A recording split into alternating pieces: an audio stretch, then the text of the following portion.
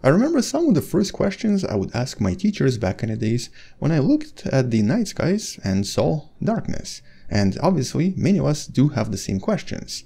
Why is the night skies black? Why do we have so much darkness out there and so few stars in between? Hello wonderful person, this is Anton, and today we're going to be talking about some of the new discoveries in regards to a concept known as extragalactic background light, EBL for short. The light that's present if you were to remove pretty much all of the galaxies and all of the stars, the light that technically represents that darkness I wanted to know more about. And interestingly enough, the recent findings from one of the teams suggest something we didn't really understand about the light. When studying this light using some of the new observations, the scientists discovered that everything seems to be just a little bit brighter than we expected. As a matter of fact, at least twice as bright as the theoretical predictions based on the number of galaxies we know of in the universe. And at the moment, it's somewhat difficult to explain. But let's talk about these concepts in a little bit more detail because it does actually involve several ideas that are often misinterpreted or often misunderstood. So first of all, we have what's known as DEBRA, diffuse extragalactic background radiation, with the brightest member of DEBRA being so-called cosmic microwave background or CMB. But this is obviously only visible in the microwave frequency and doesn't represent other background radiation that can be detected in other frequencies as well. And so in theory, if you were to look at the night skies with some kind of a very powerful telescope and to then start removing pretty much everything we see here, so basically removing all of the bright stars, removing all of the galaxies that might be also extremely bright as well, and possibly all of the other sources of light known to us, you're going to be left with EBL, extragalactic background light. Light produced by a lot of other things we still don't really understand, but for the most part, believed to be produced by various extremely distant and relatively powerful galaxies. Specifically, a lot of really early galaxies existing in the beginning of the universe, with many of them producing a lot of stars extremely quickly, so-called starburst galaxies, and also galaxies producing very powerful jets such as quasars and blazars. But the thing is, seeing this from planet Earth is extremely difficult, and it's difficult for several reasons. And one of these reasons is sort of visible in this video right here. There's actually quite a lot of glow in the night skies produced by various dust in the solar system but also in our own galaxy, with some of the brightest glow mostly being from the so-called zodiacal light. The light you see produced right here, that's actually hundreds of times brighter than the background light we're trying to detect. Now this right here has a very interesting origin, and there is a video about this from a relatively recent study that suggests that the zodiacal light is actually maybe produced by the dust from Mars. You can check out this video somewhere right there or in the description below. With the other type of light, such as galactic light, which is usually produced by dust located in the galaxy itself, also preventing us from seeing certain regions. But this type of light we can avoid by, I guess, looking in the opposite direction. But how do you avoid the zodiacal light that's produced by possibly Mars? Well, in this case, if we were to somehow find a way to look at the night skies really far away from planet Earth, from planet Mars, or somewhere on the outskirts of the solar system, we might be able to see this extragalactic light we're trying to see.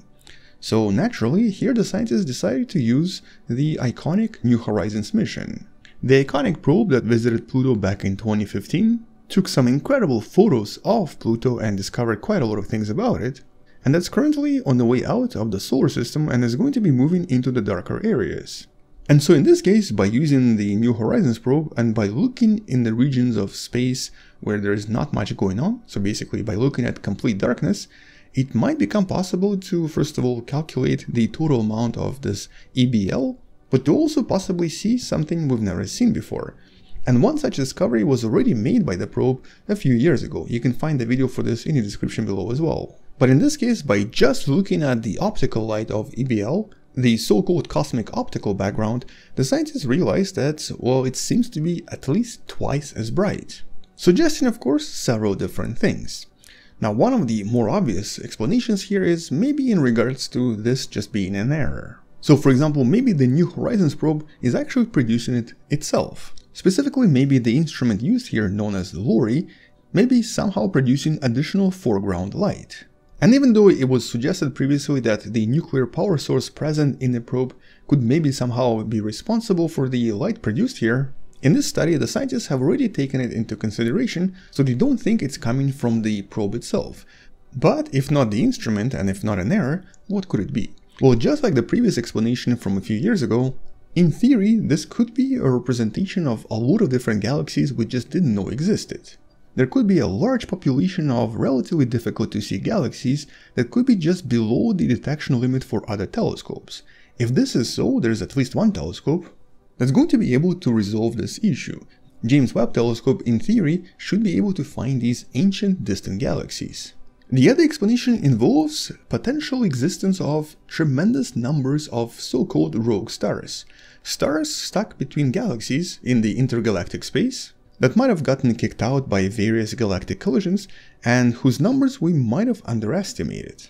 Once again, potentially a job for James Webb Telescope to resolve, with some other more exotic explanations involving things like Cherenkov radiation from gamma rays, the type of radiation we usually see in, for example, a typical nuclear power plant, or maybe different types of light reflected from the galactic dust present in the Milky Way. In other words, currently nobody really knows what's going on here, but the results seem to be confirmed from previous studies. In other words, there seems to be a little bit more light than we expect from the background light of the universe. The universe seems to be just a little bit brighter than we expected. Or to answer my own question from early childhood, the universe doesn't seem to be dark after all. But unfortunately, it will probably take us a few years to answer these questions. It will take a lot of observations from James Webb Telescope, and it will also take projects like this one known as Sphere X, or this one known as Cyber and Cyber 2, to help us answer these questions and to actually help us determine the exact values for all of this cosmic microwave radiation and extragalactic background light. And so, at least for now, this has to stay as a mystery. The universe is brighter for reasons we cannot explain. But whatever the answer is, it's probably going to be really exciting. So make sure to subscribe because we're definitely coming back and talking about this in some of the future videos. Until then, thank you for watching, subscribe, maybe share this with someone who loves learning about space and sciences, and maybe come back tomorrow to learn something else. Support this channel on Patreon by joining the channel membership or by buying the Wonderful Person t-shirt you can find in the description. Stay wonderful, I'll see you tomorrow, and as always, bye bye.